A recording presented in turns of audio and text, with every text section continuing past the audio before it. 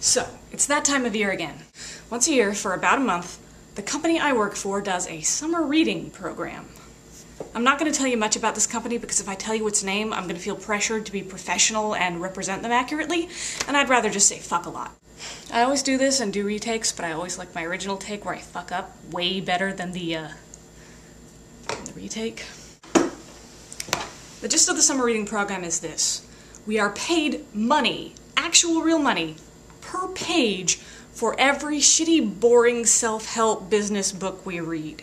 Providing we actually finish the books we start, write a short review, put a rating on a wiki, basically do the cognitive work to say, yeah, I not only stared at every page, but I actually thought about it. And I'm generalizing here because there are such things as good, insightful, and helpful self-help books.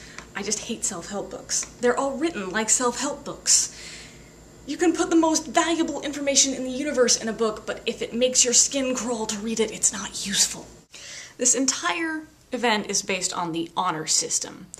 There is no reason why I cannot take a bunch of reviews off the wiki, scramble them, send that in, and get paid for it. But I like to think of myself as an honorable person. So in addition to the review, the wiki rating, and the actual reading of the book, which I shall try to do in good faith, and try to learn from, and try not to hate with the passion of 1,000 suns, I'm gonna pass the savings on to you. Welcome to my new review show. It should be about a month long. Suffer with me.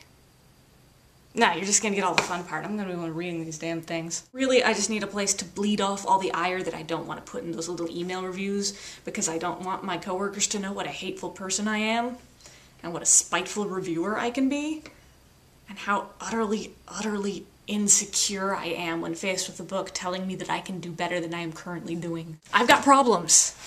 I'm really insecure. I'm really close to the camera.